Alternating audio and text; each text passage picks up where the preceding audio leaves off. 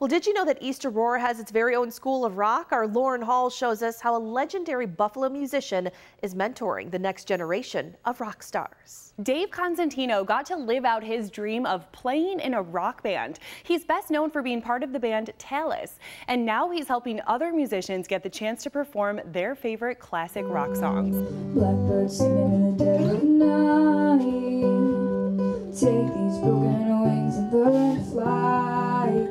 Dave and his partner Suzanne run Limelight Music on Main Street in East Aurora, a couple doors down from Vidler's. It's part store, part music incubator. When he's not performing himself, Dave has always spent time teaching lessons out of his shop. And working with students inspired him to start forming bands.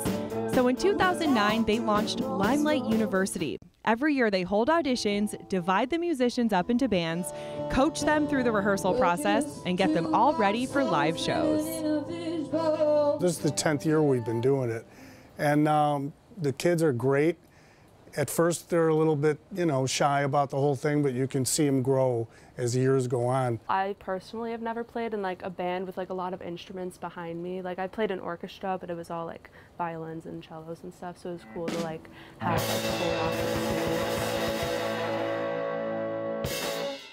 The Limelight University bands are all performing tonight at the free Backyard Bash concert series in the parking lot behind Vidler's in the Village of East Aurora. It starts at 6:30 p.m. Lauren Hall, Channel 2 News.